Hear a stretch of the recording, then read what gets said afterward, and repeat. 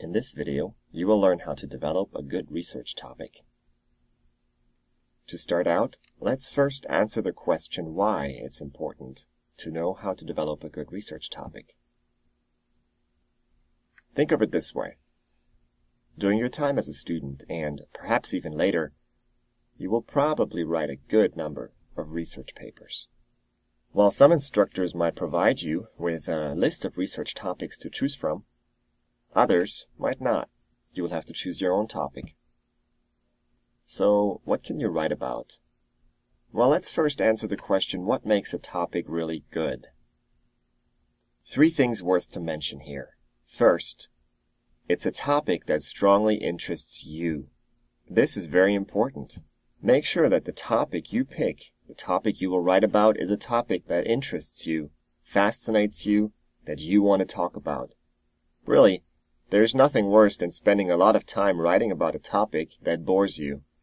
Second, make sure your topic is creative. What do we mean by that?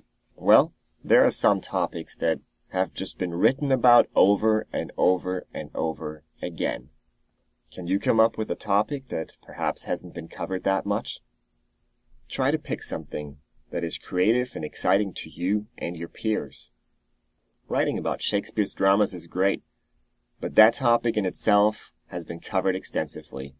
So try to find something that might be a little more creative than that.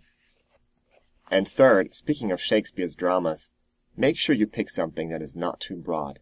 Look at your assignment prompt. How many pages are you supposed to write? If you get a 5-page paper as an assignment, well, Shakespeare's dramas is just going to be a little bit too broad. So make sure that the topic you choose fits the scope of your paper.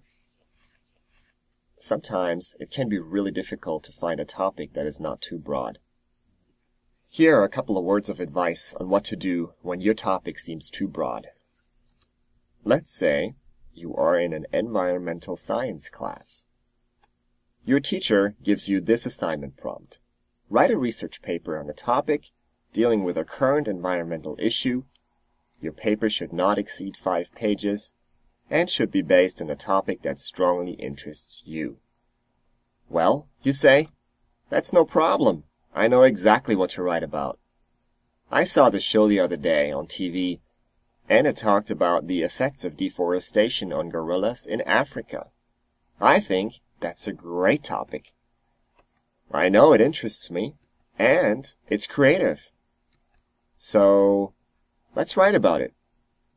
Well, not so fast. Remember, your paper is only supposed to be 5 pages.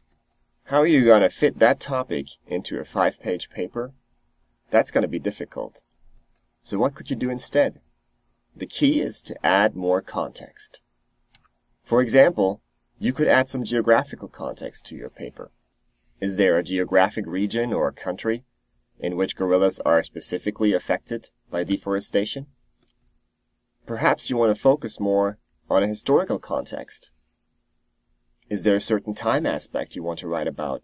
Perhaps the time when deforestation really started to affect gorillas.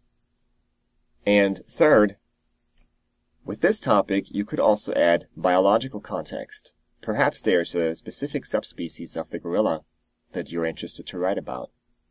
So when we combine all 3 contexts and incorporate them into the original topic, this is what we get. Something like current effects of deforestation on the mountain gorilla in southwest Uganda. We thereby incorporate the historical context, the biological context, and the geographical context.